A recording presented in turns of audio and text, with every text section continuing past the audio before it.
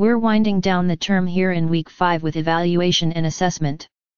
At times, the two terms are conflated.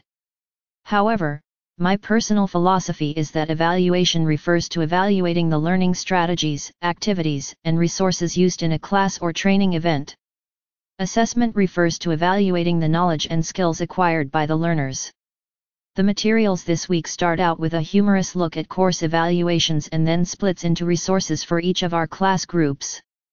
You'll likely see some overlap here, as there are fewer differences between contexts at this stage of the instructional design process. Why do we evaluate? Well, we need to update resources. Sometimes, an article or reading from 40 years ago is appropriate. And sometimes, it's no longer effective.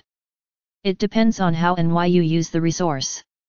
This rule especially applies to technology. When I conducted a book review last summer, I was appalled at the author's use of a clearly outdated screen capture from an online discussion posting. The image was at least 15 years old, and the technologies have advanced since then, rendering the image ineffectual. Just as we need to update our resources, we need to update our strategies. Do you still refer to learning styles with your students? Or design lessons specifically targeting a quote-unquote learning style? Maybe it's time for you to look at the current research in that area. We now know that no empirical evidence supports learning styles for direct learning outcomes.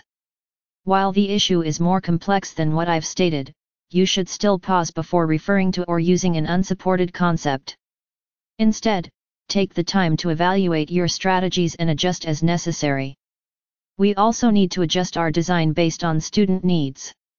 What happens when you receive notice that you'll have a special needs learner? Perhaps it's a child with a learning disability. Perhaps it's an undergraduate with cerebral palsy who cannot write with a pen or pencil. Perhaps one of your students sustains an injury and suddenly needs an accommodation. Whatever the reason, we must be prepared to adjust. Lastly, we evaluate to make changes based on feedback.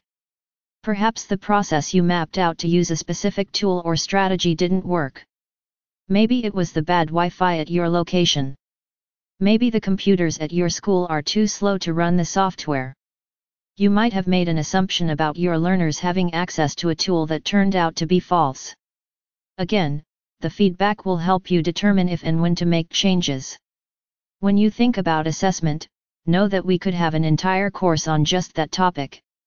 For now, just focus on aligning whatever assessments you choose with your objectives for the lesson and/or activity. Note that this week's discussion focuses on this area of instructional design.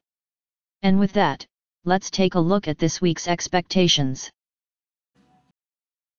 Use the on-screen links to navigate to the section of the overview you wish to access.